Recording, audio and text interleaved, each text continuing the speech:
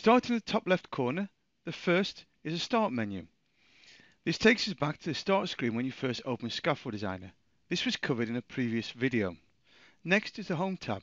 Within here we can save a file, perform a save as, and also export to Quantify Web. Close closes the file. Email lets you email PDF or drawing direct to another person.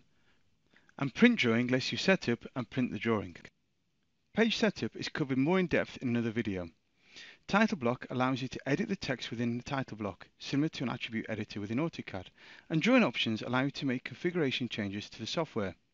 One feature that's worth looking at is under Advanced, checking Zoom on roll within Telemouse.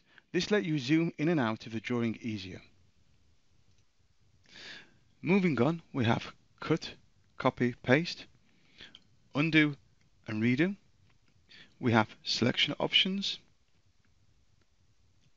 Drawing options, and Formatting options. We can export to a PDF and also export to AutoCAD.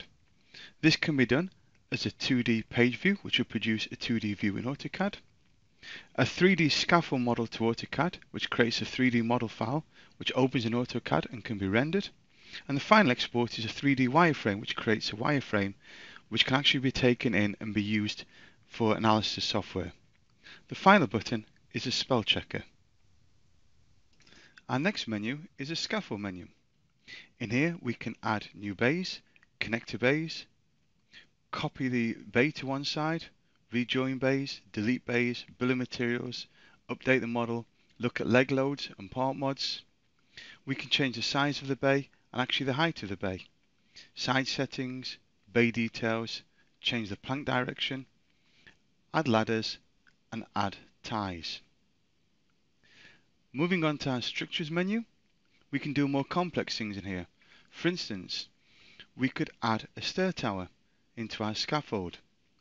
We can convert a wall into scaffold, build scaffold inside a boiler, and build scaffold on the inside or the outside of a circular tank. Under the Drawing tab, we can change our selection tool back to a pointer, draw rectangles, ellipses, lines, freeform, and connectors. We have an option to find and replace, and also layer properties. We also have various selection options, and to the side of this, under operations, we can join objects and subtract them from each other. So if we draw two rectangles, select them both, and then under operations, use union, you can see they've both been joined into one entity. Likewise, we could draw another rectangle, once more select them both, and this time, under operations, we're going to use subtract. Next to this we have edit image that allows you to edit inserted image, and crop tools that let you crop that image. You have text options, further image options, inserting a CAD drawing, object, and adding hyperlinks. We can insert fields into text along with symbols and screen tips. You have a spell checker. We have options for formatting full line type and text. The next command allows you to convert lines into walls and also tanks into polygon walls. Finally, under this tab we have functions to arrange objects within the drawing space.